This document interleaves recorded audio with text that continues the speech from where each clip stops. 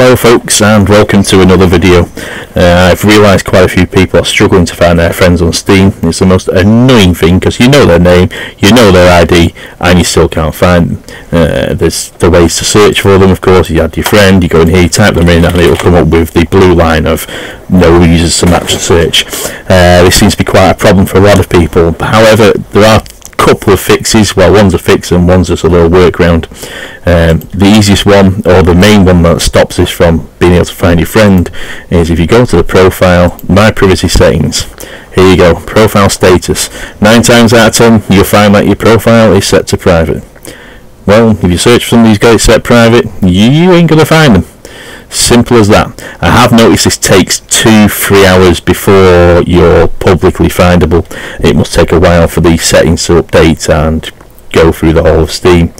The easier way, or the quickest way we found of adding each other, was to literally just go to community discussion boards, find, I don't know, I've been playing CSGO, so I'll go in there, can't add me, set up a thing, start a new discussion, put any old title you want in. Realistically, your friend then goes to the same discussion board and you will show up. Why? I have no idea. You don't even have to be public, you can still be private, and for some reason you seem to show up. Okay folks, I hope that helps you all out. Happy gaming. I'll speak to you soon.